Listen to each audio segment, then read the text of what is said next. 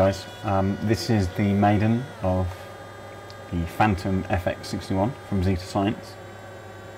Currently got RVOSD in it. It's generation 6, so it's the latest version with the latest firmware. So I'm just taken off.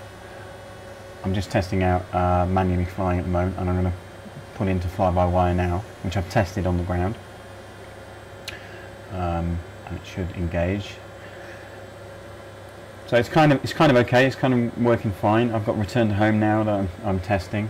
So I'm kind of doing two things. I'm testing that the plane is flying okay, and I'm also testing that the autopilot RVOSD is working.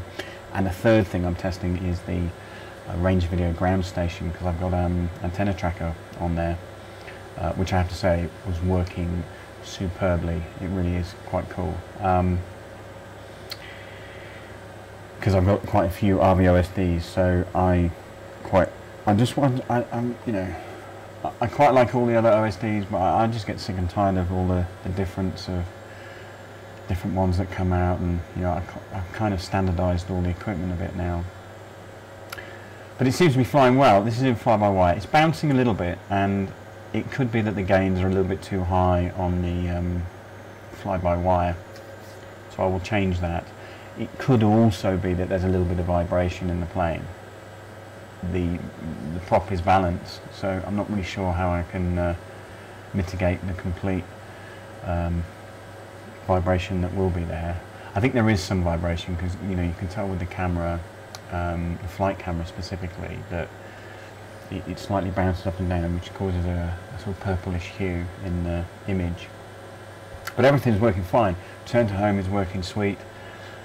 And I've got to say, the Phantom is a really, really cool wing. Not only is it super quick to build, right? It's one of the fastest planes to build that I've ever done. But in the payload, I've got a 5,000 milliamp hour battery in this thing, and it wants to cruise at, I guess, 4 amps, and it's going to be doing over 40 kilometers an hour.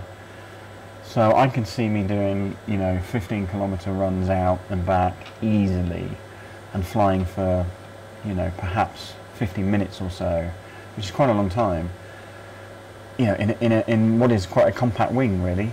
So I'm quite impressed. If you want to go quick with it, I mean, I wouldn't say this was the wing that you would necessarily do full-on dives and rolls with, because I don't believe the wings, the joins are strong enough for that. But certainly for kind of hacking around,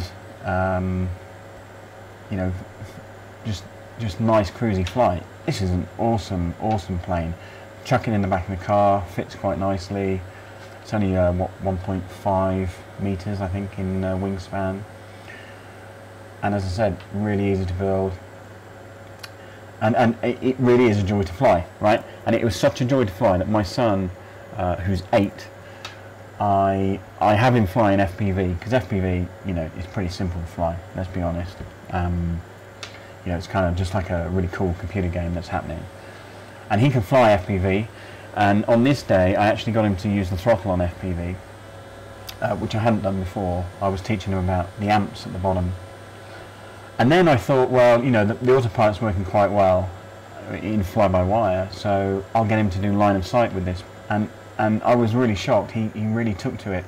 No throttle control, didn't need the throttle control, but certainly, steering the plane and understanding, lift and descent in turns, he really got it. So hopefully he's going to get flying with me this summer properly. But anyway, I'm coming in from my landing now.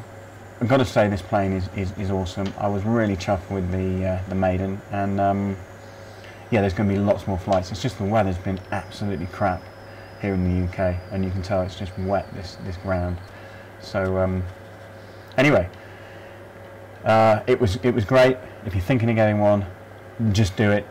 Brilliant plane, and there'll be more to come.